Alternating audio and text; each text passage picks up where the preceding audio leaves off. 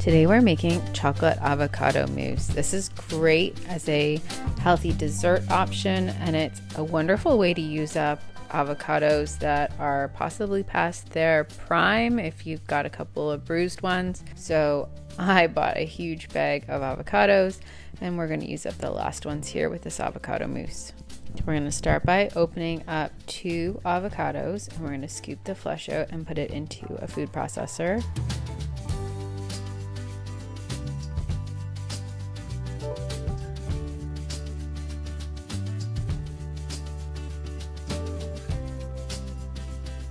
Then we're going to add a half cup of almond milk, but feel free to sub whatever milk you like.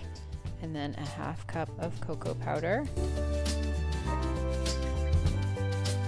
Then a 1/3 cup of maple syrup or your sweetener of choice. You could use honey, you could use swerve. If you're going to use allulose, I would increase it to a 1/2 cup. Then 2 teaspoons of vanilla and a pinch of salt. And then we're just going to process this till smooth.